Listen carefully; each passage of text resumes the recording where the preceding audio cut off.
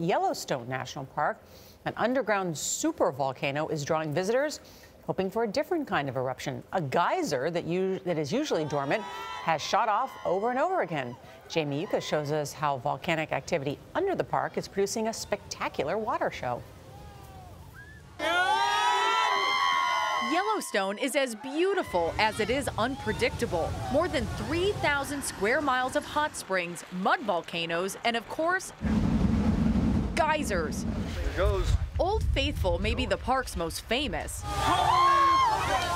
but Steamboat is now grabbing the spotlight as the world's largest active geyser. We see gas emissions, we see all kinds of thermal activity. That's what Yellowstone does. It's one of the most dynamic places on Earth. Steamboat has erupted 10 times in 3 months. Prior to that, it erupted just 10 times in 27 years. But volcanologists like Wendy Stovall don't know why there's now so much activity at Steamboat.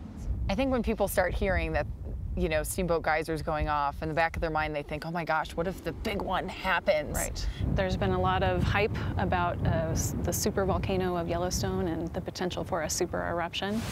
Because this geyser field at Yellowstone National Park lies on top of an active volcano with multiple chambers of magma from deep beneath the earth, an explosion means lava flows could cover several states. The explosion would send ash clouds as far as Chicago, Seattle, and Los Angeles. The good news, the last one happened 70,000 years ago. There's no evidence that we can see from all of the monitoring equipment that we have that there will be a super eruption anytime soon.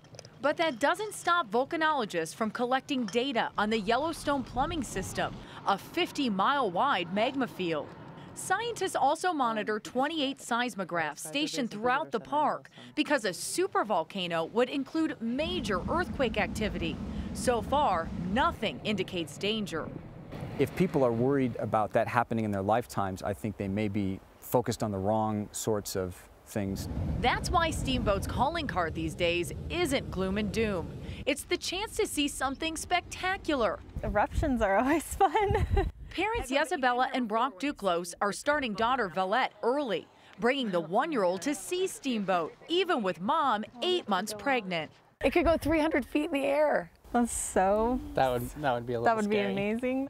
So even without a super volcanic blast, there's a super interest in science. This is amazing. This is a nerd's paradise. Is this like your Super Bowl? Yes, yes. This is so much better. For CBS This Morning, Jamie Yuccas, Yellowstone.